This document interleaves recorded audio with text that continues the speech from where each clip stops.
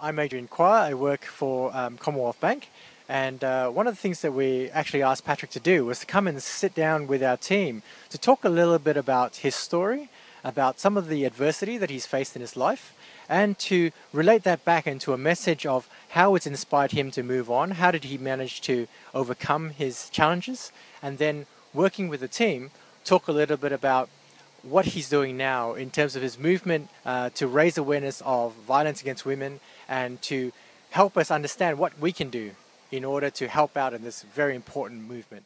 It was something that touched each and every team member. They really wanted to hear more about it. They wanted to understand what they could do to help out.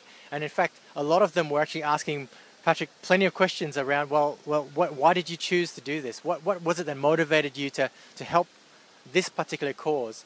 And I think you found that the team was completely focused on this as a very important area.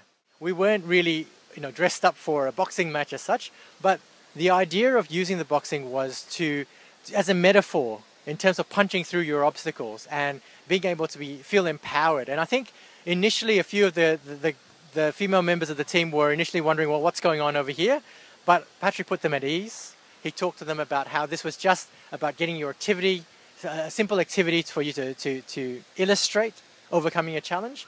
They felt empowered. You saw them in their boxing sort of jump up to the boxing pad and throw a punch, and they were really happy to do so. There was no real physical heavy contact with those pads, and we were able to do so and have a lot of fun, which was a real change to sort of sitting in an office all day listening to speeches non-stop.